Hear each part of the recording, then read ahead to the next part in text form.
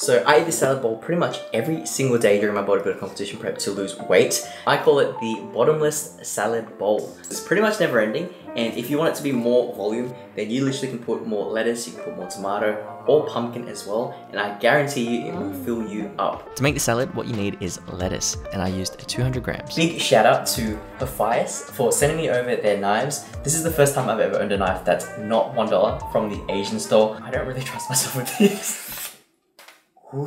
I then used 100 grams of tomatoes, 150 grams of roasted pumpkin, 70 grams of corn, 50 grams of grated carrot, 150 grams to 200 grams of your protein of choice. I used kangaroo mince and I just cooked it with this taco seasoning mix. Then for the dressing, I used 20 to 30 grams of light sour cream and 50 grams of light sweet chili sauce. And then maybe do a zoom out of me and my butt.